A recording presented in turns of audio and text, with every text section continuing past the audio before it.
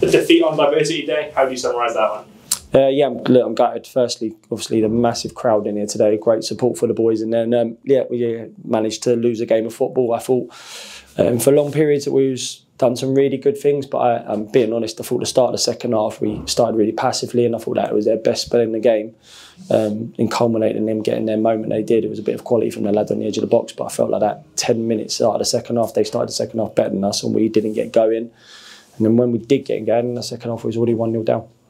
Elliot Johnson came in for the injured Frank Vincent and won the Vicarage Field Man of the Match. How important is it that he keeps stepping up in Vinny's absence? Yeah, look, Jono's a very good player. You know, even Vinny being ahead of him just was because of injuries and illness with him and Pagey. So Vinny coming in took his chance brilliantly well. So we just kept him in there. But Jono's played at this level, really good for Barnet, same for us. So, and I thought the defence did a lot of good things there. I think it was in our final third where we had good moments for the boys to score the goals, and they just didn't take them today.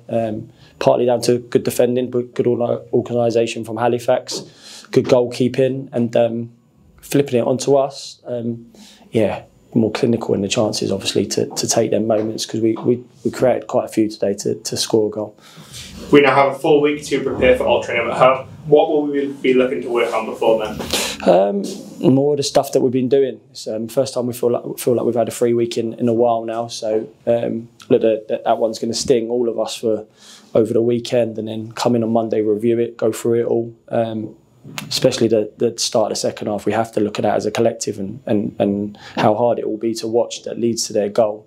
Like I said, I'm not taking nothing away from the boys' finish. It was a fantastic finish from about 20 yards out, bending it in the top corner. But leading into that moment they got the corner was from us being a little bit passive. But yeah, listen, it just seems like every time we get ourselves in a good moment, we're looking to search or get away from the trouble, that we have a real good opportunity to do it today to cement where we have been.